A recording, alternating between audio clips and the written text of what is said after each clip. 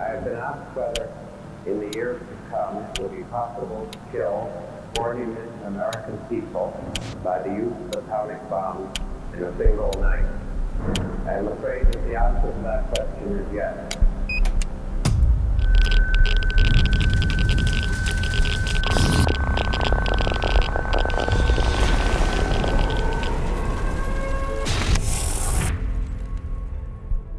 There was a big worry that actually by triggering a nuclear explosion, you might cause the entire atmosphere to burn up.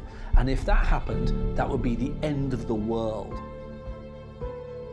It's not an exaggeration to say that there was a world before Hiroshima and Nagasaki were bombed. The world after Hiroshima and Nagasaki were bombed. It's very much a race against time as to who was going to be the first to harness this energy and to come out on top. Oppenheimer. Oppenheimer was the American Prometheus because he was this man who had this enormous power and he was frightened of it.